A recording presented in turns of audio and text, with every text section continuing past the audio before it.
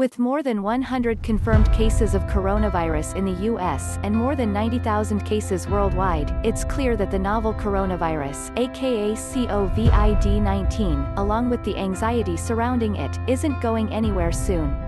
Because the virus is so new, it's technically called SARS-CoV-2, FYI. Lots of the fear surrounding COVID-19 stems from how little we know about it.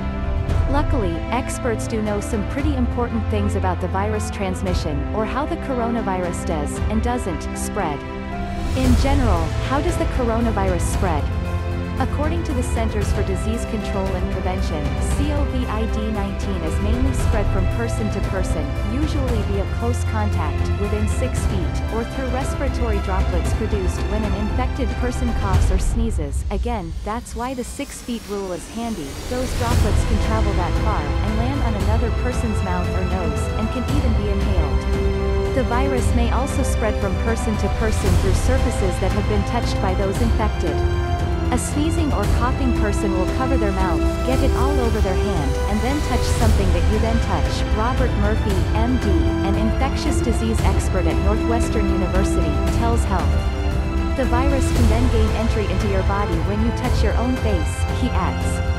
That's precisely why experts can only preach basic disease prevention measures, like washing hands correctly 20 seconds with soap and water, and regularly, wiping down common surfaces, and staying away from sick people.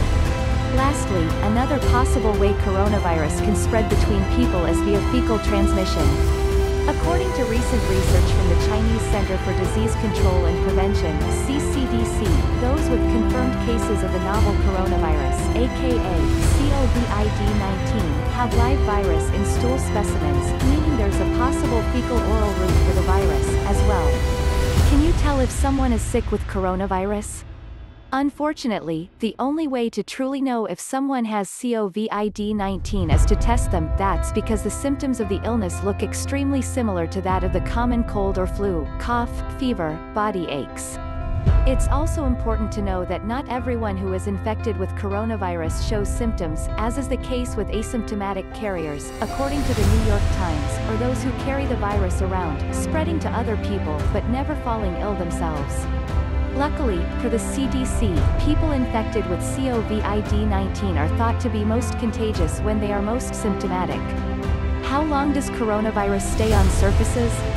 The recent coronavirus outbreak sparked a 2020 review published in the Journal of Hospital Infection, which looked at other coronaviruses, including SARS, MERS, and other endemic human coronaviruses, and determined that they can live on surfaces like metal, glass, or plastic for anywhere from 2 hours to 9 days.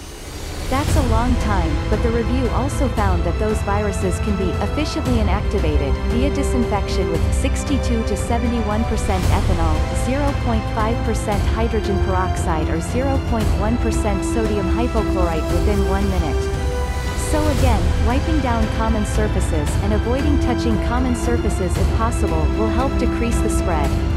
The CDC recommends cleaning tables, countertops, light switches, doorknobs, and cabinet handles regularly.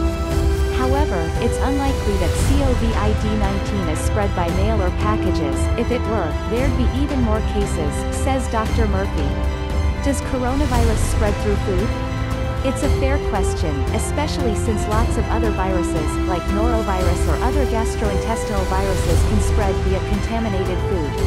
But while a risk can't be ruled out if an infected person prepares the food, or you buy it from a highly trafficked buffet, the coronavirus doesn't appear to be spread by food, per the New York Times.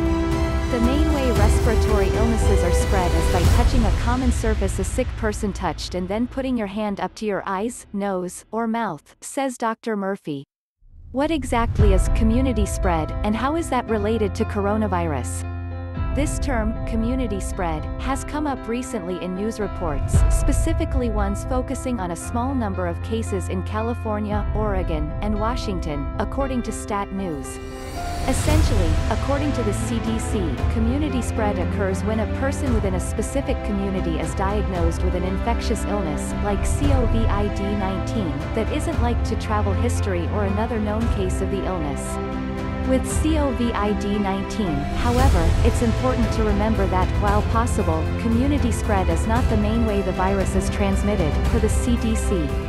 Still, the possibility of community spread only solidifies the need for people to follow the CDC's preventive measures to protect themselves against all illnesses, including coronavirus, avoiding close contact with people who are sick, avoiding touching your eyes, nose, and mouth, staying home when you're sick, frequently disinfecting objects that are touched regularly, and washing your hands often with soap and water, especially before eating and after going to the bathroom. Like, comment, share and click the notification bell. Sir Anton Channel.Info. Thanks for watching.